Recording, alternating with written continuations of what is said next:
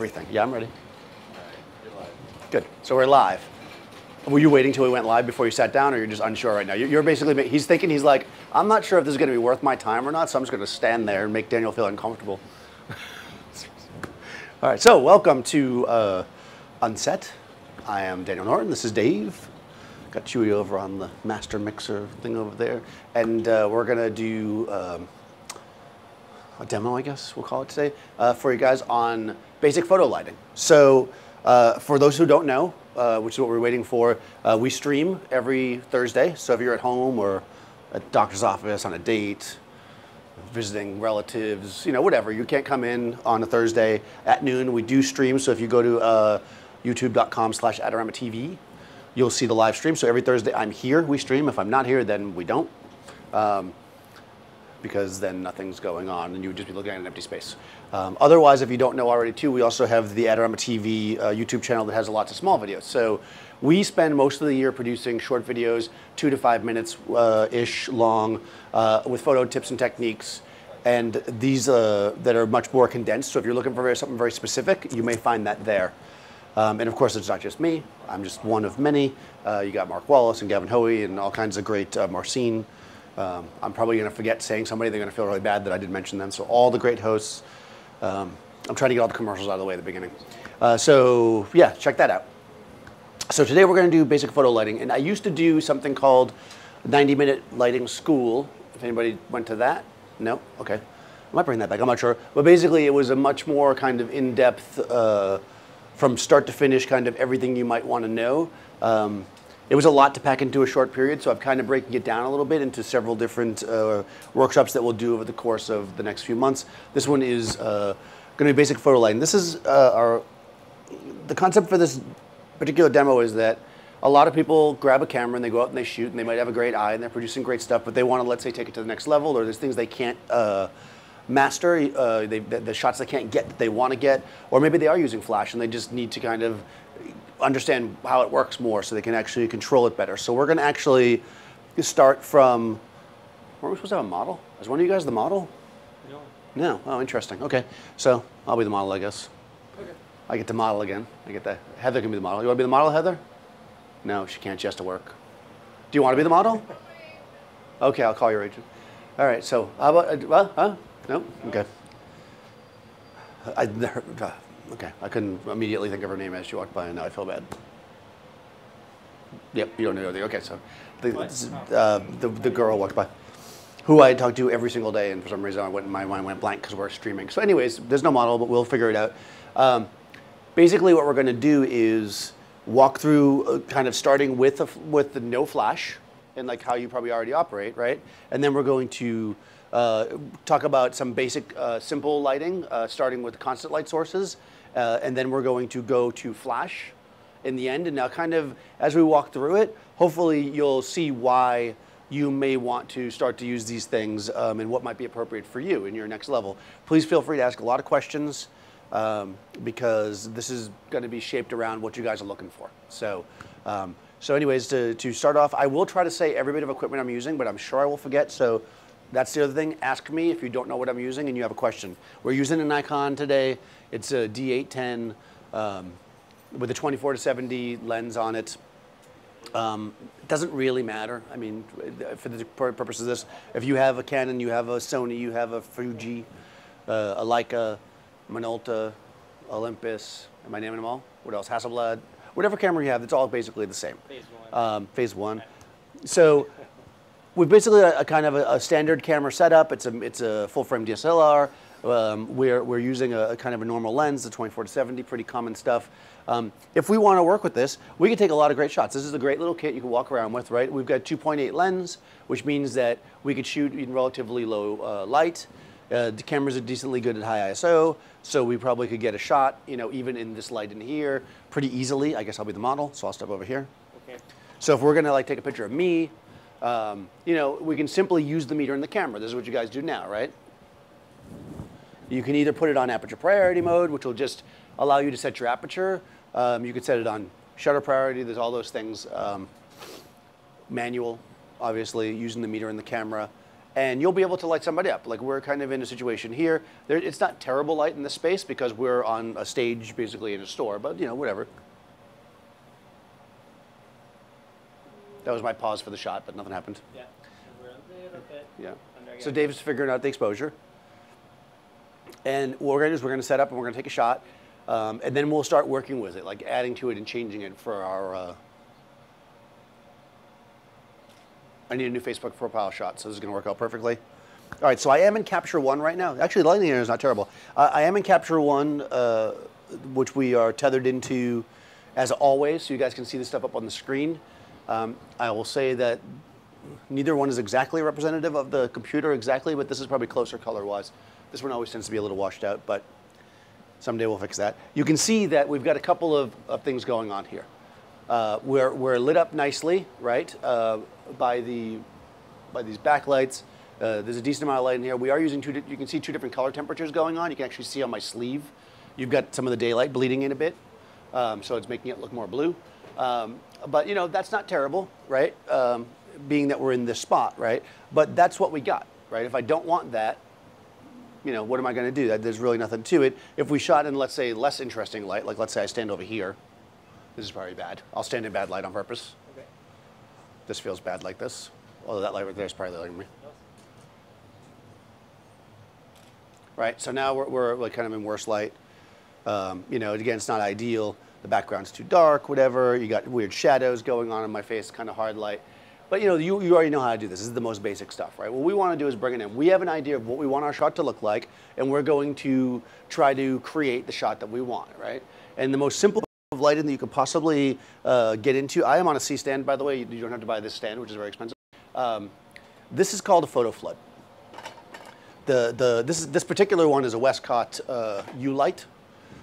Basically, it's called a photo flood, well, type light because it has in it a bulb which is called a photo flood, right? This is your most basic lighting tool. Now, you can get things that look like this, obviously at like a hardware store. You've probably seen them before. The only issue with using one like that, what you could certainly use, is that they're not made to handle the power of an actual true photo flood bulb, meaning that this can handle, I think, 600 watts, at least 250, which is what we have in there now. It probably says on the inside of it, which I didn't look at, but they can easily handle a 500 because they sell them at 500s. So, yeah, it says right on it, 500 watts. So right here it says 100 to 120 volts, 6 hertz, watts 500. So this fixture can handle a 500 watt bulb. 500 watt bulb being very bright. If you go and you buy one in a hardware store, they're usually limited to around 60, 90, something like that. So just be wary that if you are in a pinch and you need to buy one of those, that you buy the right bulbs for them, because otherwise you could have a fire. The reason why I want this is because a photo flood bulb is made for photography. They're tested. Not only are they brighter, which is going to be to your benefit, but they're tested to be properly color consistent. So if you're working with, a series of lamps, you're going to make sure all your bulbs are exactly the same color temperature. They're all going to be the same. These happen to be 3200 Kelvin or tungsten white balance.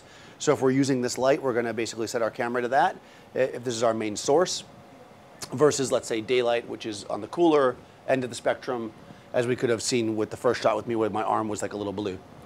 So this is really inexpensive, right? The actual fixture and with a stand and an umbrella and everything is like, I don't know, 80 bucks or something. It's not very expensive.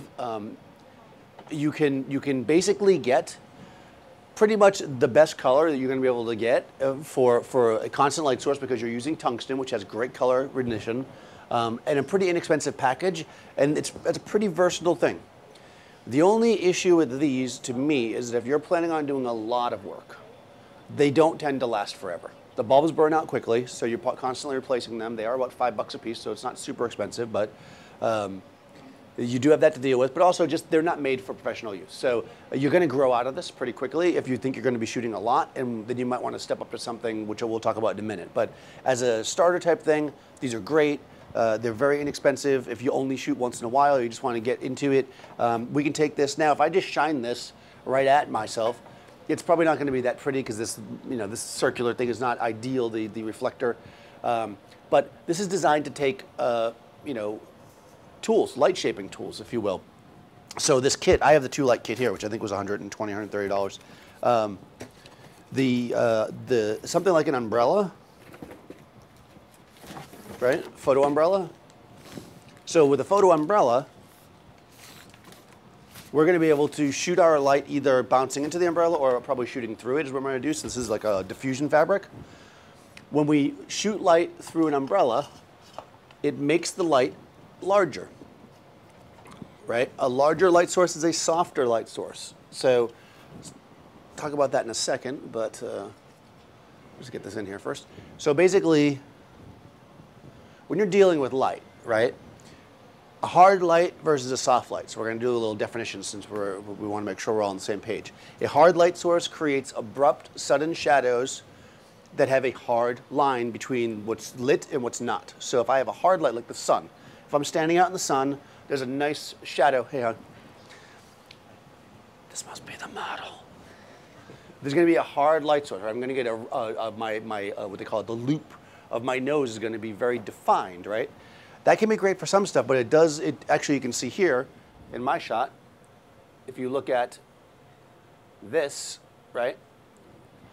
I'm also winking at you there. If you look at that shadow, that's a hard light source. I'm being hit by a hard light, so making an abrupt, hard shadow. The light on my nose is hard. Yeah, this light is terrible for so many reasons. I mean, look at all the shadows going in different directions. This is one of the biggest problems with not controlling your light. You can see various shadows in different directions. That just almost never looks good on people's skin.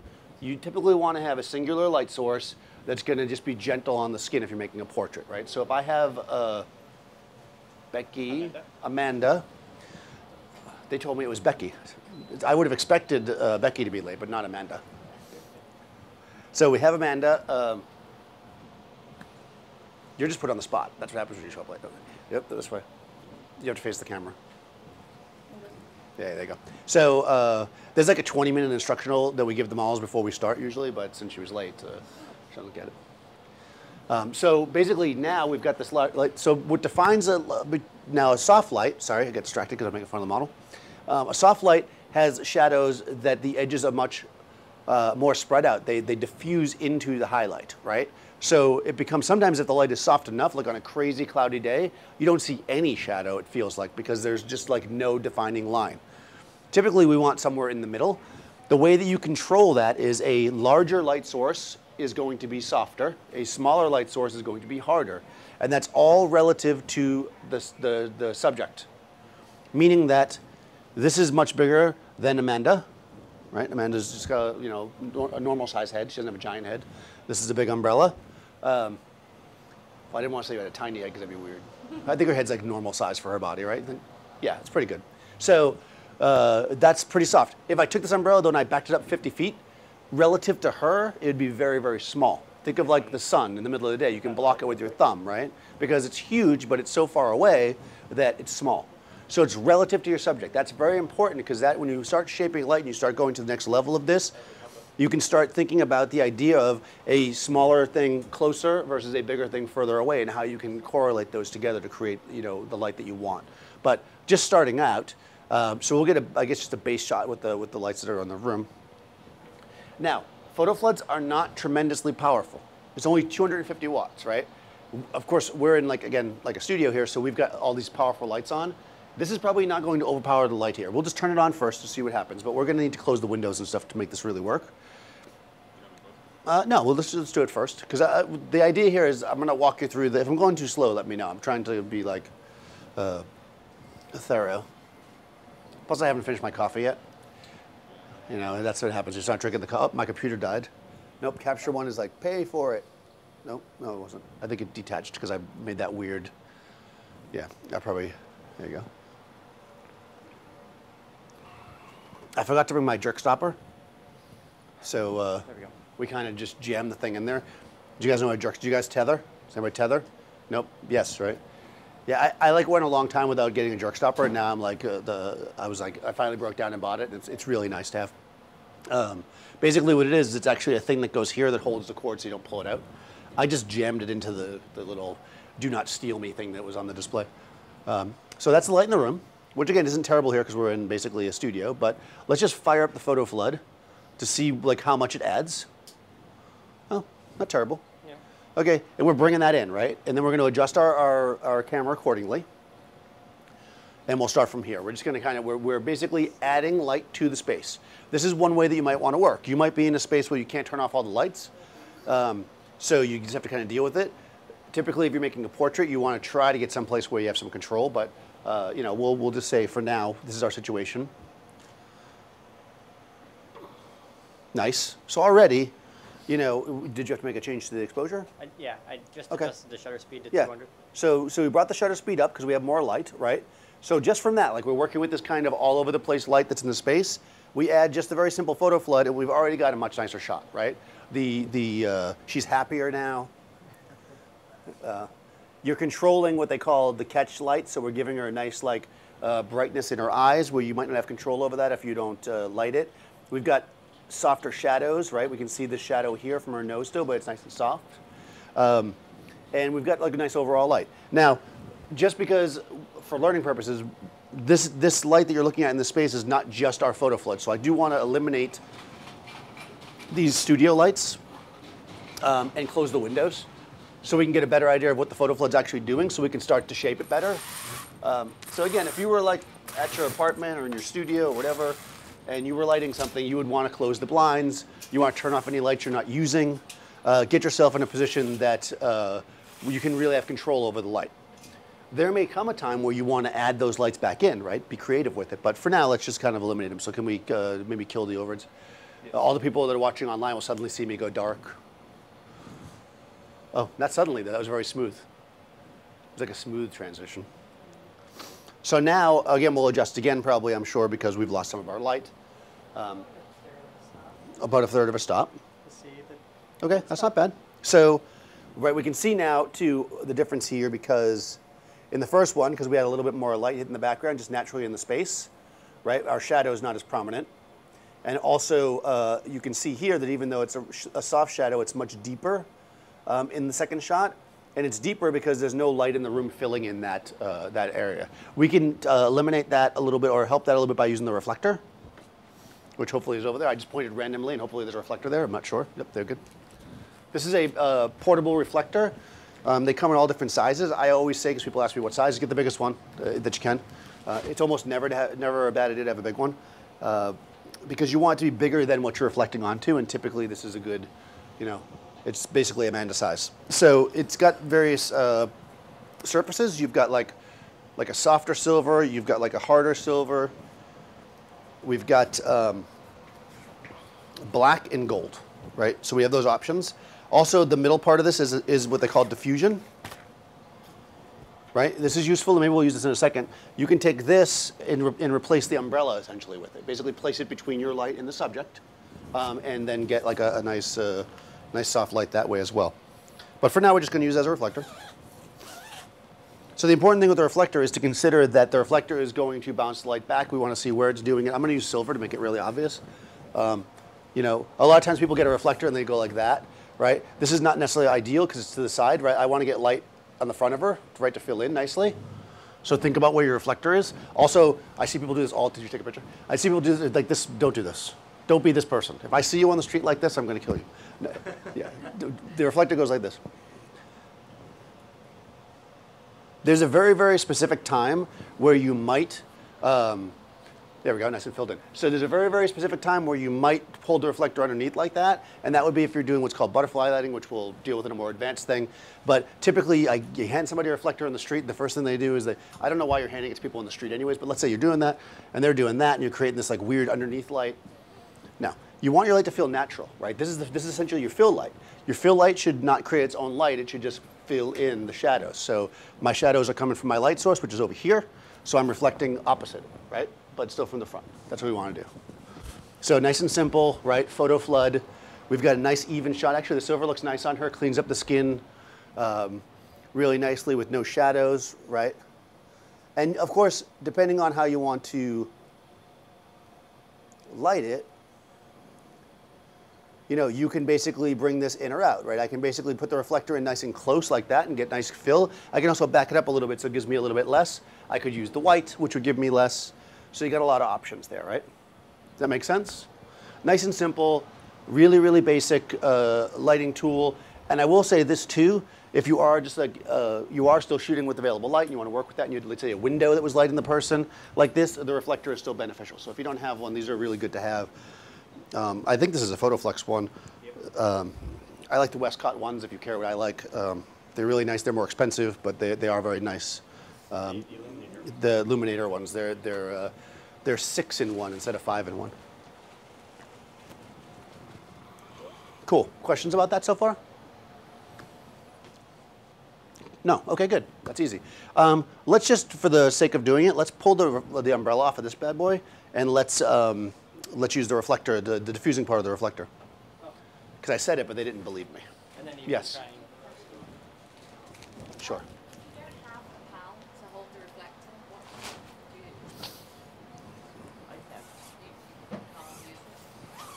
So if you haven't got somebody to hold the reflector, what can you do? Well, I know I only smile because people always say that to me, but I don't think I've ever found a time where I couldn't find somebody to hold the reflector. But let's just say that you're the last 2 people on Earth. You're making a photo of somebody, they're the last person, or maybe your model is shy and they don't want a random person standing there. You could just take what's called an A-clamp or a pony clamp and clamp this to a light stand. Because again, I'm not doing this, which would be hard to do. I could put it on a light stand like this, and it would be perfectly fine. So an extra light stand with a clamp will hold it. Again, clamps are not very expensive. Like this is a pony clamp or an A-clamp. Yeah, they're good. You know, you just go like this. In fact, we'll do it now when we do this. So basically, we can clamp it onto a regular light stand, however we want to do it, and we can just place it in. For this case, we're going to place it in front of the light, not as a reflector, but it's the same kind of concept. By the way, when you're using these, try not to move them around as I do it too much when they're hot, because that makes the bulbs burn out quicker. So people often ask me that. Because you will go through bulbs relatively quickly. With these, always have a spare. They're not expensive. I will also say too, just as I don't have it to show, but they make blue ones, right? They're basically the same kind of light bulb, but they're painted blue. Those are 4,500 Kelvin, which are closer to daylight. So if you're working with a lot of window light and you want to fill in, you can buy those bulbs. Or you could put a blue gel over the front of this. There's a lot of options there, but if you're not worrying about the windows, don't care about that. I can't tell you the number of people who say, well, I want the blue ones because I want daylight, but they're shooting in a studio with no daylight. It doesn't matter. You're using a digital camera, just set your camera on tungsten. You don't have to buy the daylight ones unless you're mixing it. So now, this is now, again, we're shooting the light through, we don't have the reflector obviously this time. We're shooting the light through this diffusion panel, which is still creating a soft light. We can see the shadow edges of it. It's kind of interesting. Can we maybe move it a little more in front of her? And then you know what we can do. Right, see if we had the Westcott one, we'd have another piece. That's why it's 6-in-1. That's why I like it. Because you only have to buy one reflector and then you have both things at once. It is more expensive though, so I guess that's. But this is still functional. Do you want to hold it? So it's like a bullfighter. Okay. So yeah, so just bring it right in and watch where the light is, and not behind her. You want to get it on the front of her. Yep, yep. So try to scoop that light up with it. If you're having trouble aiming the reflector, ask the model. They will know when the light's on them. They can feel it. You go like this. Can you feel me? And then they're like, yeah. That's where that came from. Fun fact. Yeah. Questions? Yep. Never. No, I'm just kidding. No. So he asked, when do I use gold? Gold can be tricky.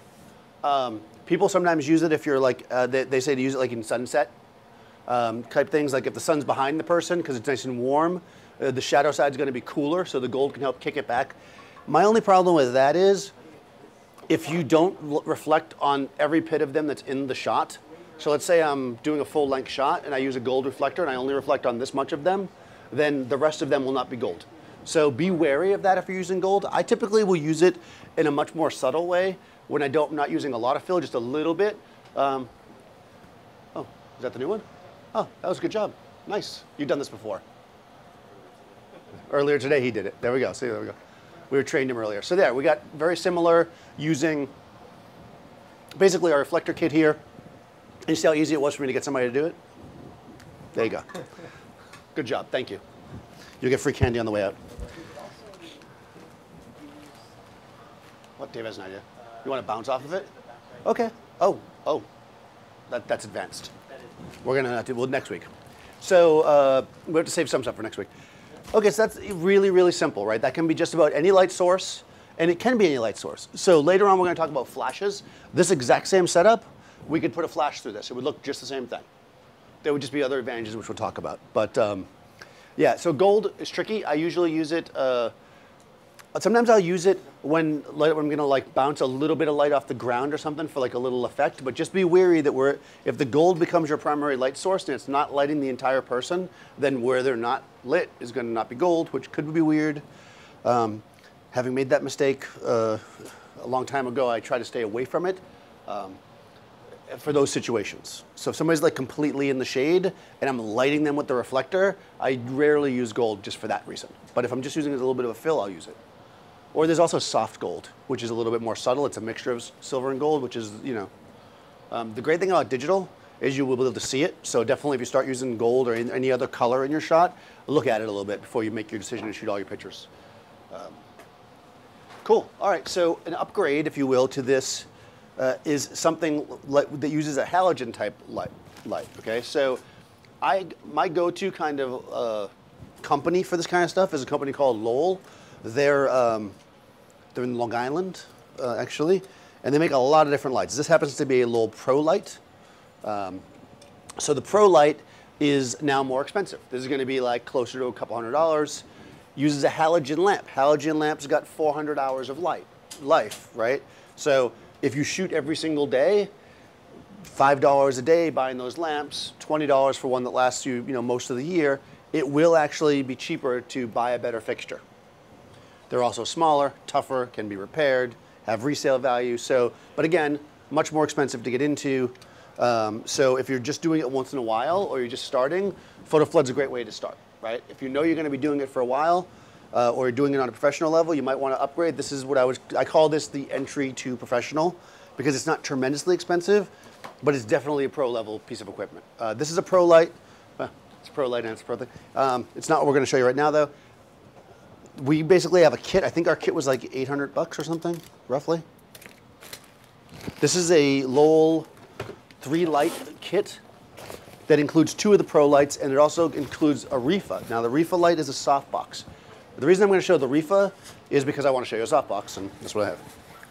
So a softbox is basically a light shaper that is designed to give you more control, right? It basically is a box, right? And all the light is contained within it. And then in the front of the box is diffusion, right? Which is where the light comes out of. This gives you tremendous edge control. The Rifa is designed to be set up really quickly, as you just saw me do. You can see my bulb in there. Now, the bulb is sitting outside. You guys, well, you probably see better if I put it in there. You can see the bulb is kind of floating in the center. You see how it's kind of in the middle? That's going to give me light all around the inside of this, right? Because light comes out of the side of the bulb. And then it's going to come forward through the diffusion, which we'll put on there, give us a nice even source. Even is important when I'm going to put it close to somebody. And this is small, so if I want to keep it soft, I need to put it close, right? If I take a regular light, like let's say the Pro light, and I put it at a softbox that's the same size as this, it will not be as even because the light is pushing itself through the back and hitting the diffusion. So if you're going to use softboxes a lot, this is a nice selection because it has that kind of nice even feel to it. Again, this is tungsten, 3200 Kelvin. It's 250 watts, which is the same as the other one, which is great if you're like traveling around because when you're going to start plugging stuff into people's outlets in their house and stuff, you don't want to necessarily use a lot of power. That's why I recommend the whole closing of the window thing. If you want to start battling daylight, you're going to need a lot of power with constant light. Questions so far? Answers, maybe? No? Good. If anybody has any answers, I will take those as well. All right. So this is the Rifa. Again, a Rifa is not cheap. Rifa is going to cost you about $400-ish, 3-something, $400. You can get this stuff used too, so keep an eye out for it if you think you want to get it. Rifas are also something you can rent, so if it's something you want to just try, you can do that. So advantage to a softbox. Well, number one, in order to make it soft, because now look at the size, her head didn't get any bigger, right? But the box is smaller, so we got to get it closer in order to give us that same soft light. Light being closer to her is going to make it automatically darker on the background, right? Because the inverse square law, right? We did a video on this, so I'm not going to spend a lot of time with it, but if you check out the video on AdoramaTV.com, you'll see that. Basically, the light's closer to her, further from the background's going to get darker. Also, we have edge control with the softbox. Right now, it's going to hit the background a little bit. We could actually get it off the background by turning the softbox, which we'll do in a second. Let's just start with this. This is kind of classic 45 degree, if you will. We're gonna, we'll fire the light up. Right, so now it's lighting her. This is a softbox.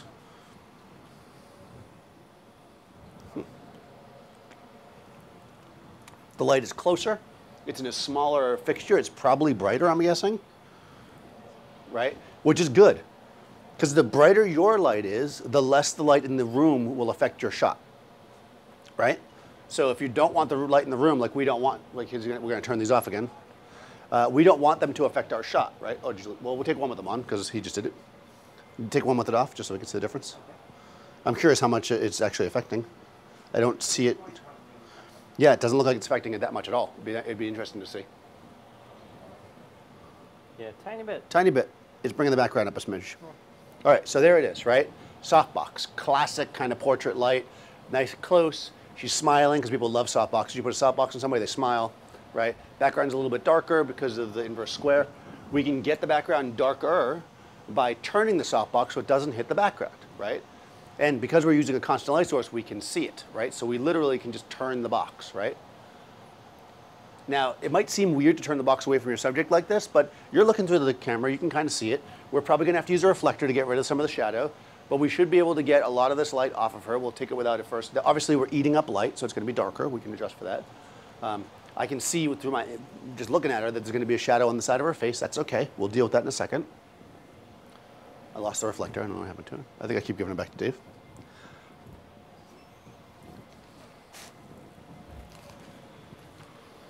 Right, so you get a few options though. We can use the reflector, or she could actually slightly turn towards the light, right? That's also going to affect the shadow. So maybe take two so they can see the difference there. This is called feathering the light, right? We're using the edge of the light to light the subject. Yeah, right? So the background's much darker now. Again, we got a little bit of shadow there, but it's not too bad. We're using we're feathering the light. I can actually bring the reflector in. Because I want to keep the background darker, I'm going to actually try something. I'm not going to unfold the reflector. I'm just going to keep it small. I'm going to see if it'll be enough. Might not be. Oh, that might be enough. Yeah, let me know.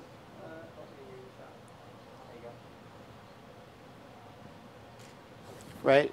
So the reason why I want a smaller reflector is because, I filled it a little bit, is because the bigger the reflector, the more light's going to bounce back onto the background, obviously.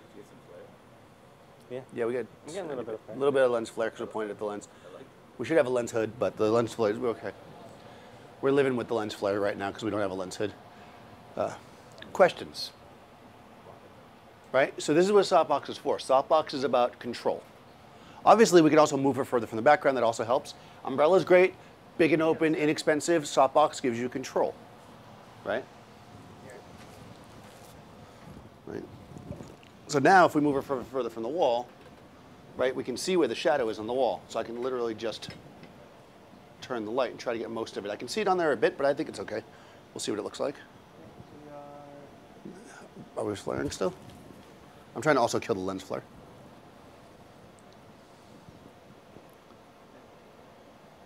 We're probably going to get a little bit of a gradation. We are further from the background now, so we'll see. Yeah, we got a little bit of gradation. It's not a lot, but a little bit, right? It's not completely black behind her on her shadow side, but it's pretty good.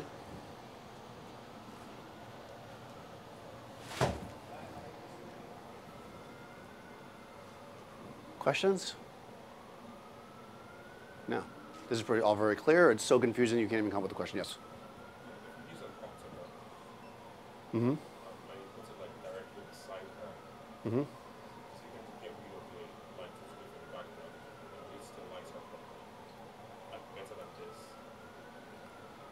An octabox? Well, right. Well, an octabox is shaped differently. So it's going to tend to wrap around a little bit more, which means it will also probably hit the background a little bit more, so you'll have to turn it slightly further out. But yeah, you might end up getting less shadow with an octagon just because of the shape of it. Sure. Because it would be physically bigger, you know, because of the shape of it. If it was, the octagon is either going to be bigger than this or smaller than this, if you know what I mean, because it can't be the same size. A 2-foot octagon is actually like this, right? It's got all this edge here, right? So if you're using an octagon, you're going to get a slightly larger light source, which means it's going to wrap around more. Also makes a round catch light. Some people like that better. So yeah, it's certainly useful. But remember, it's on both sides. So you're just going to have to still turn it out further. Working her towards the light worked really well. We can also use the reflector. You know, and again, now here's where I'm going to break the rule that I just told you not to do. Like I said, don't put it next to her. But if I go too far to the front, I'm going to bounce it back. So I'm going to kind of cheat it a bit, almost sideways and not tilt it in as much. I think that'll be okay. Right, we want to get a little fill. Yeah, nice and flat, but with a black background, right? Background is black because none of our light is hitting it. No matter what background you have back there, if no light hits it, it will be black, right? Easy as that. Questions? No? Okay, good. We're cranking. I love it. All right, so that's that, right?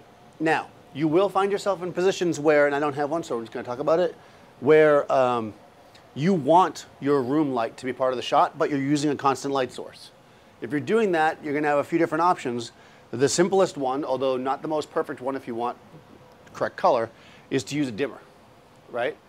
We're actually showcasing how this is eliminating the light in here, but if I wanted to use some of this light in here, I could lower the power of this light. There's a lot of different ways to do it. You could plug a dimmer into it. A dimmer basically will lower the power. People have probably used dimmers before, right, in your life and houses and stuff. Chewy just dimmed me. The problem with the dimmer is when you lower the power using a dimmer, it is going to make the light warmer. It's going to change the color temperature. So be wary that you're not going to have exacting color if you start using dimmers.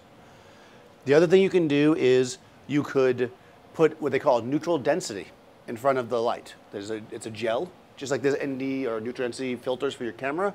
There's neutral density gels that can go in front of a light. They're in very specific f-stops, you know, 1 stop, 2 stops, 3 stops. So you could basically put the light up, set it up for your subject, get a reading for the room, and then add neutral density to knock it down.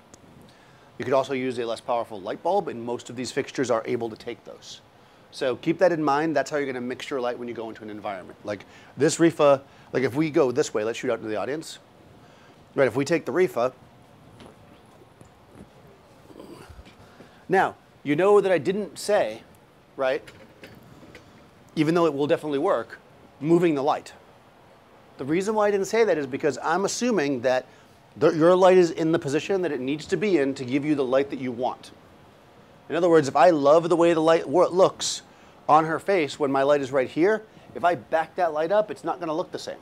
So that's why you want to change the intensity of your light. It's not because you can't move, I mean, maybe you can't move it back, but not because of that, right? Moving it back and forth will change its feel on the person, and you want to be in control of that. So get it to look the way you want it first, then deal with the rest of it. It's pretty simple just to go in there and get the light set up, make a photo, right? And let's say, for instance, we thought that the background was too dark here. We could then make a couple of photos. We know what this f-stop is. We could make a couple of photos, let's say 2 stops brighter, right, which is going to make her overexposed.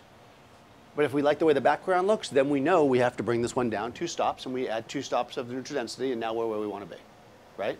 It's just a matter of balancing. It's all about balance. We're not going to do it because we don't have that neutral density, but that's basically how you would do it. But simpler than that, and probably a much more versatile and powerful tool, would be to use a flash, right? So a flash is something that you know, probably should be one of the first things that you pick up as you start to light things. It's small, a small flash, I should say, like a speed light. I'm looking for it. It's hiding because it's so small. There it is. Okay, speed light or a small flash, right? This is a little tiny flash. I have the Nikon one because I'm using a Nikon camera. This little flash is more powerful than any of the lights that we've shown by a lot, right? This little flash can eliminate the light in the room. So I can use this guy, which fits in my camera bag and runs off batteries. I don't have to plug it in, basically to do similar things to what we just did. We could put it in an umbrella. We could shoot it through the diffusion. We could do a lot of different things with it, right? It also has, if you're doing events and stuff especially, the capability of what's called TTL. So TTL is a metering system. It means through the lens. Basically what it is it means that when you're in flashes in TTL mode and you set your camera to wherever you want it. So for instance, let's set the camera to get the room looking the way we want, using like, I don't know, whatever we want. So you get the room looking the way you want. The flash will automatically compensate for it. We can leave that on. Actually, let's leave everything on. Yep. Yeah, I'll just turn it off and just put it on top. So basically, Dave's going to get an exposure for the room the way that he wants it to look, or however he likes it. And then we're going to turn the flash on, and the flash should always, right, when you deal with computers, it should automatically give us the proper exposure. Right. So let's say that we like that. We like the background. It looks great. She looks good. We don't really love that light that's on her face. We're going to try to flatten it out a little bit with our flash. Yeah, let's just say we're going to use, actually, I don't actually hate the light on her. It's a little underexposed. We're going to use what's called fill flash. But first we'll just put the flash on and see what it does. I mean, do we like that? Do you like that background? Do you want it to be brighter? Or darker? Oh, can we bring it back up for a second? No, I mean the picture, so they can choose. Oh, yeah. Sorry. Yeah, do we want the background to be brighter or darker? Oh, hold on. Hold on. This is the shot you want to avoid. Okay, so do we like it background-wise, brighter or darker? Darker. Okay, so we want a darker background. So we can close down, I don't know, we want to close down, do we want more focus or what? Do you think we have enough depth of field, or do you want like you guys to be a little bit more in focus, or the background to be a little more in focus? Because what are we shooting at now? We're at a 2.8. Do you want to shoot like an f4 or something to make it darker? Or do you want to go faster on the shutter speed? Let's go to f4. We'll close it down a little bit. We want to see the store a little bit more. The temptation is often to shoot as wide open as possible when you have the lens, because it costs you a lot of money. But your lens is typically not its sharpest when it's always wide open.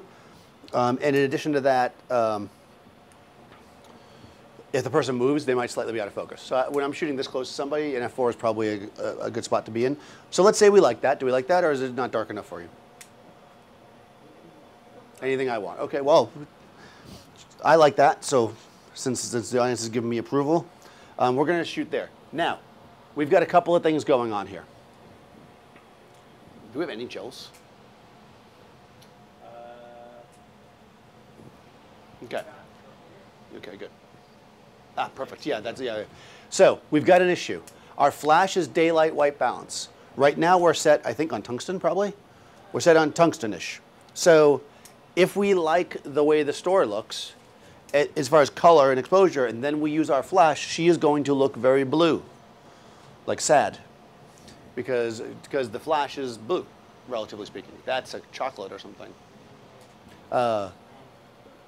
What we need to do is make a choice, right? Flashes, all of them, I grabbed the one off the display so I don't have it, but when you buy these flashes nowadays, they come with color correcting gels that you guys probably all just threw back in the box and don't ever use, but that would allow us to match the light in the room. Or if we can't do that, then typically I will sacrifice the room for my person. I'd rather have my person look good than the room if I have to make a choice. So I would set my white balance on flash. But we're going to go for it. That looks right. We have an orange gel, CTO it's called, which we're going to manipulate the flash to make it more warm, to hopefully match the space. So we've got our flash. We're going to put the gel in front of it, and we're going to make a shot. Once we have the shot with the flash, now this is on-camera flash, it's not necessarily going to look the best in the world.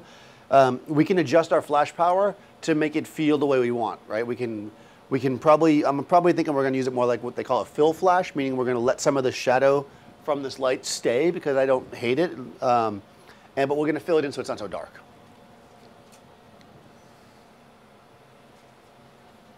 In order to eliminate it, because this light is brighter than the store, we'd have to make it basically black back there, which we could do, but if we like the way the store looks, we've got to make the compromise of that. Okay, so she's still a little on the blue side, even with that gel. Or maybe it's a half. Do we have another one? I'd double it up. I think it's probably big enough. So, that's weird lighting in here. Just fold it in half. It'll probably be enough.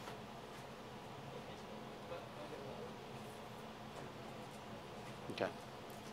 So basically, we're going to add a little bit more because she looks a little washed out to me, a little bit blue.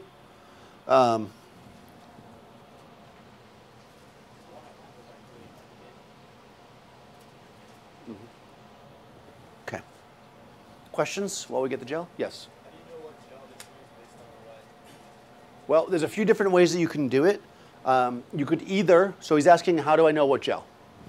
Well, I try to generally, especially if I'm working quickly, I'll either work in daylight or tungsten, and then I'll just add a tungsten if I'm using a daylight flash, right? But if I shoot the room and I don't like the way it looks in tungsten or daylight, then I might use the Kelvin scale.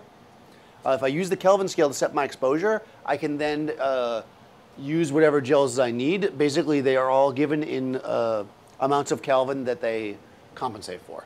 So for instance, a full brings you from 3200 to 55, a half, some other number in between. It says it in that people get those little gel books that people often take and they pull the gel and they stick it on their flash. Those books actually tell you. So don't throw away the part that tells you and keep that part and you'll, yeah, there we go. So this is a gel book, which has all the different gels. And it will actually say inside of them what it does. So this, for instance, is a, oh look, I even went to the zero. So this is HMI to tungsten. This one here is 3/4. So there we go. Converts 3600 daylight to tungsten 3600. So basically, it's basically going from 55 to 36. You can just do the math. So if you set your thing at 36, that's what you do. And there's all different levels, and they do add up. So you can actually, oh, much better. You can actually put like two together. You just do the math. You know, that looks pretty good. Yeah. Right? The flash is filling in the shadow, right? Which doesn't look terrible. Although now that I'm looking at it, and even with the shadow cut down, it doesn't look that good. So I have a couple options. I could either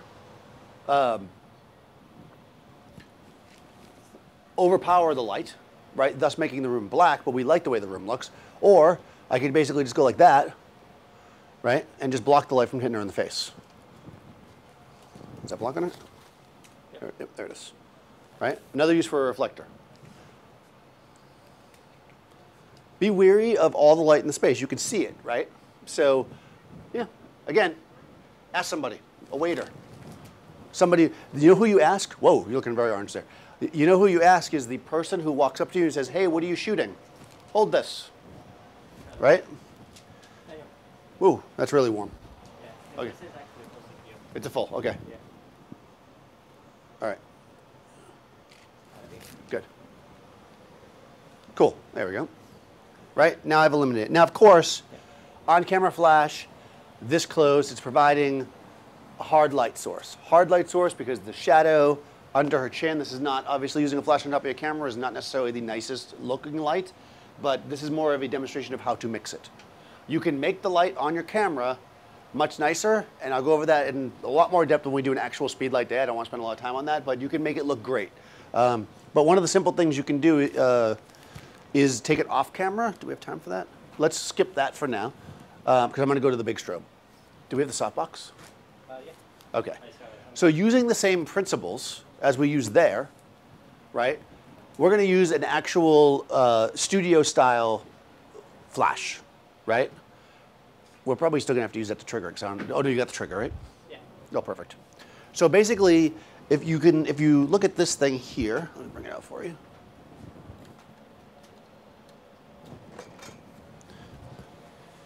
This is a flash, but a studio-style flash. This is a ProPhoto D2. This is very expensive. You don't have to buy this one. There's all different levels of these. You can get them much less expensive. This is a high-end Pro model, but this is the one that I have. Basically, this is a flash, right? I got to plug it in to make it work. We're going to be able to take this light and add modifiers to it, which are going to allow us to shape the light and make it look much nicer, whether that be an umbrella, whether that be a softbox, which is what I think we're going to use, and what have you. So let me set that up for you. I mean, if you're getting into doing more serious lighting, you definitely want to invest in some kind of a off-camera or studio type style flash like this for long term. They can be rented. Again, there's different levels of them. You don't have to start with the most expensive one. This is what they call a mono light, meaning that it's completely self-contained. So I just have to plug this guy into the wall and it will work. I haven't actually tested it, but it should work. I took it off the display. We'll see. You have faith, right? Amanda has faith. Basically, we're just going to plug this guy in. We have total control over the power output, so we can set it to the exposure that we want, just like we did here, right? So now it's like, well, we want the room to look a certain way. We'll do exactly the same thing. We're going to light the room up using the light that's there or get rid of it, depending on what we want. And then we're going to activate the flash, which is then going to light our subject in the way that we want the subject to be lit.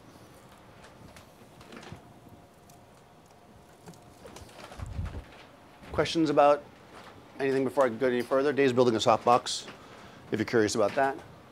Oh, advantage over small flash. I guess I'll get into this. Couple of things over a small flash. Because you could theoretically take your speed light and put it off camera the same way we're about to do this. Way more powerful, right? So why does that matter?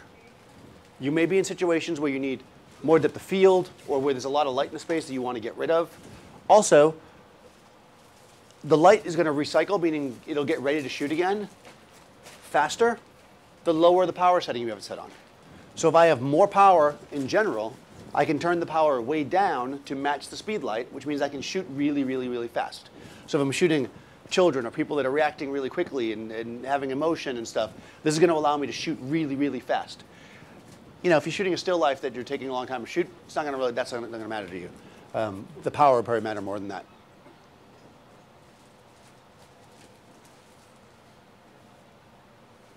Oh, interesting. Why? Oh, that's why. See, after I made the joke about it not turning on. All right, so this is in 2. So I can basically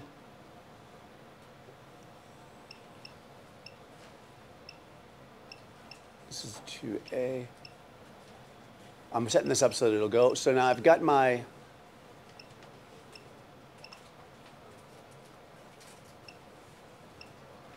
little machine on the back here. I'm setting up the radio inside of it.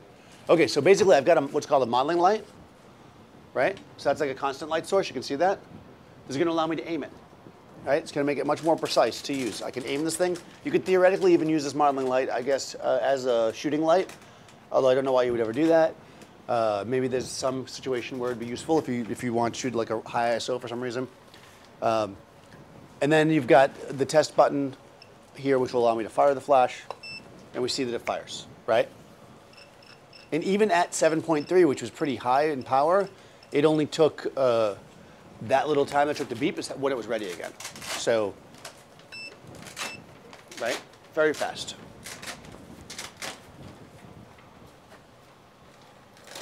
Questions? No, good. Coffee break.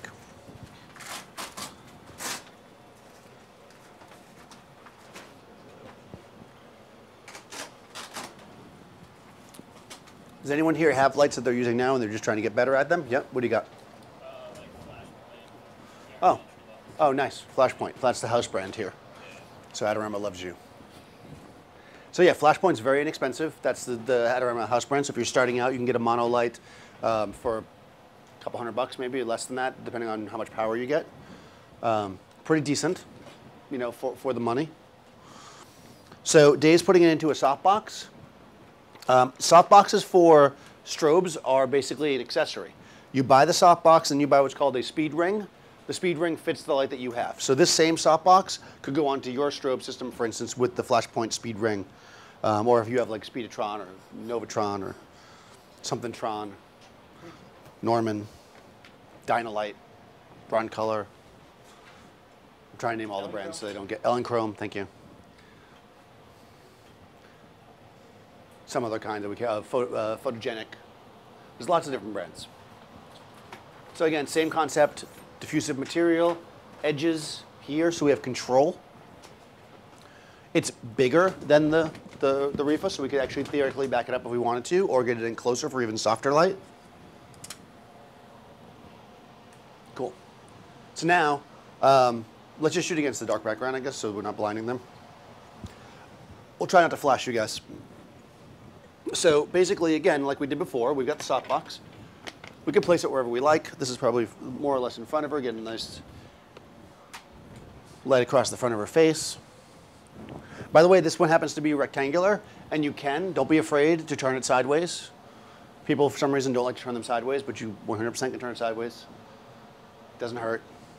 It might work for your wraparound thing that we were talking about. If I had the light this way, I could also flip it on its side, which will give more light in front of her, which will help with the wraparound. So if you're doing that kind of stuff, that can really work, especially when you're feathering it. This does use, I think, this has TTL, right? So you could actually try this particular strobe, this is not that common in big strobes, does have TTL capability as well, so we don't have to use a separate light meter. We're just going to go black background, like, and kill the ambient? Yeah, let's kill the ambient light. Okay, so, thank you. I usually start this way and I'm ending. Yeah. So when you're using this kind of flash, one of the keys to it, or that I always say is, you want to be in control of your situation. So the beauty of this flash, even though I could mix it with all the light in the room, this is really designed to get rid of that light. So what we're going to do is we're going to set our camera to get rid of all that light. We're going to set our ISO low. We've been shooting at 400 ISO all along, I guess.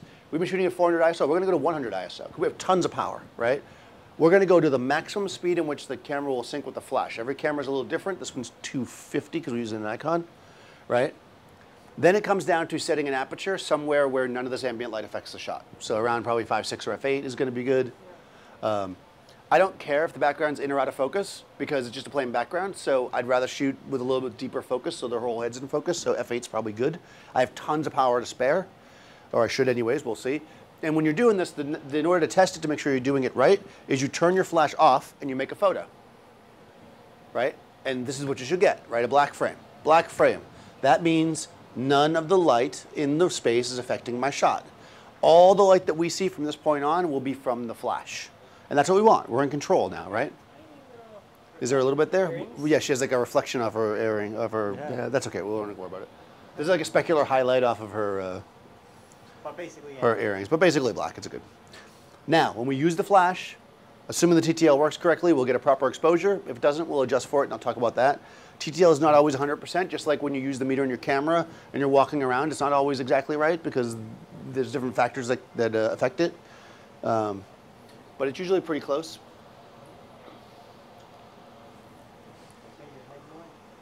Now, this is daylight white balance. We switched, right? Daylight or flash? Okay, or flash. It's flash white balance. So if we had left it on tungsten by mistake, it would be very, very orange. Boom, there she is, she's lit, right? So now, we have a proper exposure. We have a soft light coming across her face. We have a darkish gray background. It's not black because, again, some of this light is hitting it. We could feather it off and do it like we did before, but this is going to give us a nice, clean exposure. This is at, essentially, this is action-stopping speed because when the flash is not, you want to do something action-packed? Yeah, you're going to do something? What are you going to do?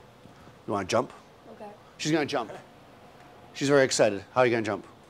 Are you a jumper? Okay, nice. So, this light will stop her action. We're shooting it, it doesn't matter what we're shooting at.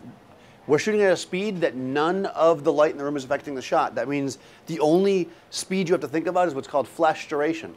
Flash fires for just a fraction of a second. Plenty of time to stop the action.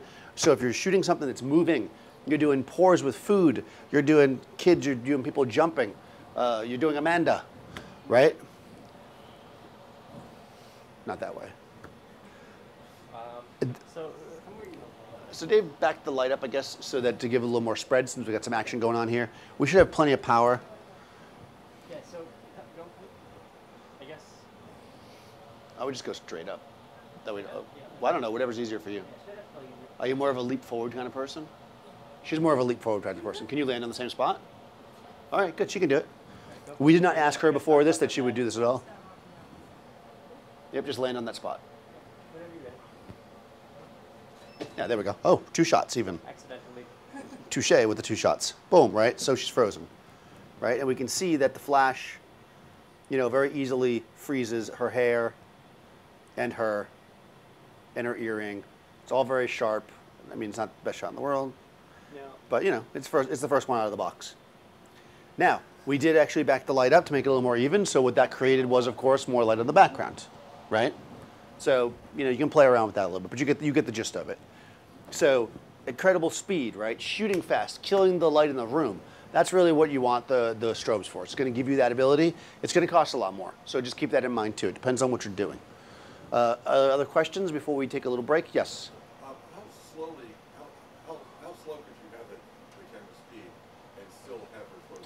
If none of the light in the space is affecting the shot, it wouldn't matter. It could be at 5 seconds, right? Because as long as none of the lights in the space, now obviously at 5 seconds that's going to be hard to do unless you're in total darkness, but you could theoretically go into a completely black space, open the shutter with bulb, and then just press the flash and it would freeze the action. Because the flash is only firing for a fraction of a second. So yeah, it could be as slow as you want. I mean, it could be 60th, 30th, whatever. And you can do, and we'll do this next week. Boy, I like the segue. I should give you a little advertising money. There was another question though first, right? Before I do my segue? Yes? TTL, right? Yeah, we use TTL here, right? Yeah, did a pretty good job. They got a pretty good TTL system in this light. Again, TTL is just through the lens metering. If you buy a less expensive flash system, it doesn't have that. You just have to do some test shots. It's not the end of the world. You don't have to have it. It's convenient. It's just another way to meter. It makes things a lot faster because we didn't have to come in here with a light meter and do some tests. So theoretically, too, if she was moving through the space, it would light her differently as she moves, so she'd keep a good exposure, assuming it worked. You probably do that really quickly. Like just walk from the back and Dave could take a series of shots. And theoretically, it should give the same exposure, the same being just walk like step, step, step into shoot while I do the wrap. So basically, speaking of that though. There was a blink. Yeah. So we see the lights generally. Now again, TTL is not perfect, right? So they're not exactly the same, but you see it made a decent exposure no matter where she went. The power of the light shifted depending on where she was standing, right? And it did a pretty good job. And if you're shooting an event, you're shooting people moving and you need that, it's done. If you're shooting somebody standing in one spot, maybe manual is better for you because you don't want it to change. So you're gonna have to decide on that yourself if you have that functionality. But anyways, next week, we're gonna talk about things like a pop and blur and multiple pops and using longer exposures with flash to show different effects, like her jumping through the air and showing multiples of her, or her hair slightly blurry. We're gonna do that next week. That's gonna be the advanced flash class, same time. So if you guys wanna come to that one, that's really fun. Or we stream it at noon if you can't make it. But if you don't come, then Chewy gets sad because he likes his full space and keeps him motivated. David doesn't really care, so don't worry about David. But any other questions before we wrap? No? All right, good. So I hope that it was helpful. We're going to be back at 2, pretty much doing the same thing, but if you didn't get it or you just want to hang out, we'll be there. I'll probably say some other different things because I never remember exactly what I said, but pretty much the same thing at 2. Next week, advanced flash, so please come to that if you're interested. The week after that, just in case you don't come next week, I'll give you the heads up, we're doing a dialogue. So if you guys are interested in filmmaking, that's a really fun one, or if you just want to come watch some actors do their thing, we basically shoot a dialogue live in the store, and we've been pretty successful. I think we've managed it every single time, which is pretty good. We basically go through the whole process, we light it up, we shoot it, and it's pretty fun. Arri will be there, so we'll be using some of their new stuff. Arri, for people who don't know, is a lighting company / camera company for the filmmaking industry. So thanks for coming, guys. You get a clap.